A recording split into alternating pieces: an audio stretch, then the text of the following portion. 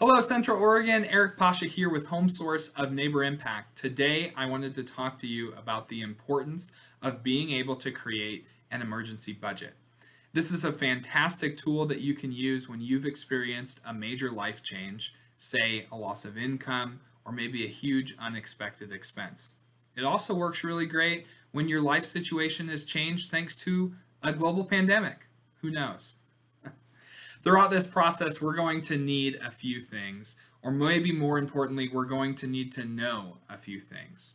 Of course, as we move along, feel free to pause the video as needed, gather what you need, and pick up back where you left off. Now let's get started. While we'll be talking about creating a budget, start by assessing your situation. Are there expenses that you can limit, like reducing energy usage, saving money on the food that you buy? How about other resources that you might have access to, like maybe an unemployment benefit or other services that have been made available to you in the financial response to this virus? After you've done that, let's go ahead and turn to our expenses. I've found it helpful to group bills into 4 different categories.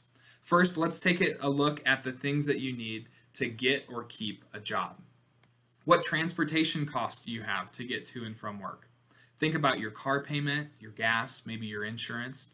Do you have tools that you have to maintain or take care of to stay at work?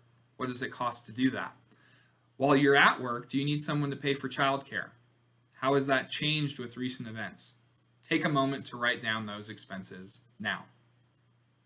Next, let's re-examine the things that you need to stay housed and to keep your utilities connected. What does your rent or mortgage payment look like?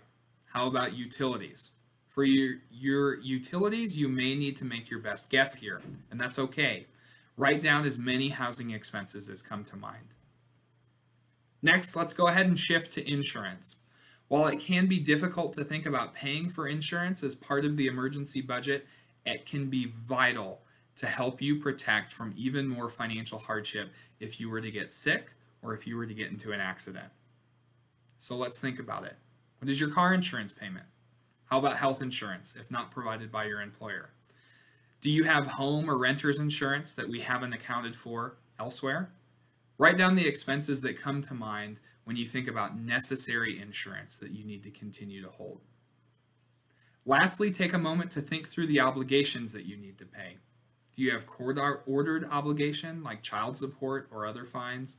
How about other loans that we haven't talked about, like credit cards? What other payments are you required to make, or else you'll start getting some nasty phone calls? Be sure to account for all of that here and now. All right, now you've got your list. At this point, you may be looking at a lot. It's very easy to become overwhelmed and wonder how it's all going to get paid. That's okay. The reason that we create an emergency budget in the first place is to organize our most important bills and limit longer lasting financial damage. You have the power to make a positive impact in your financial life, and it all starts right here. Okay, it's time to make some decisions. Looking down this list, you may realize that you're not able to pay everyone.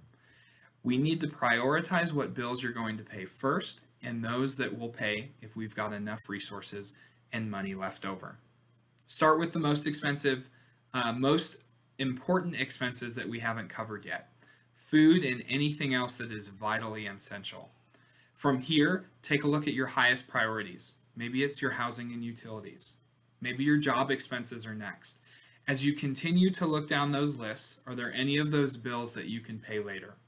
You'll likely need to make a trade-off between paying the most important bills now and saving the rest for later.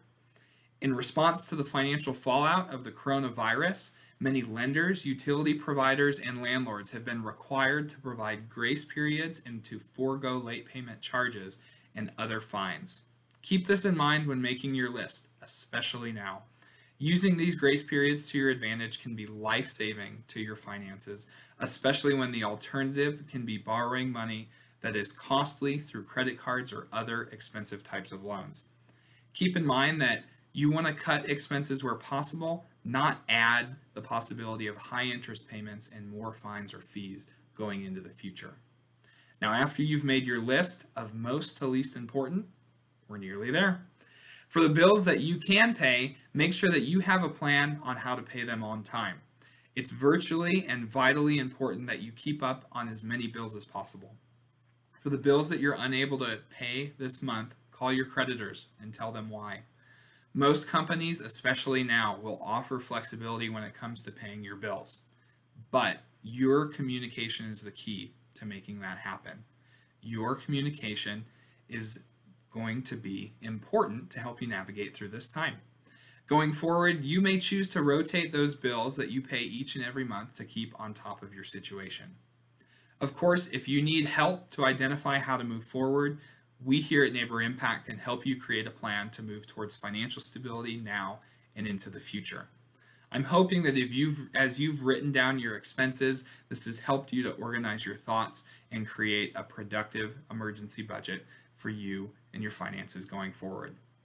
My name is Eric Pasha with Home Source of Neighbor Impact. Thanks so much for joining us. Be well and stay safe out there.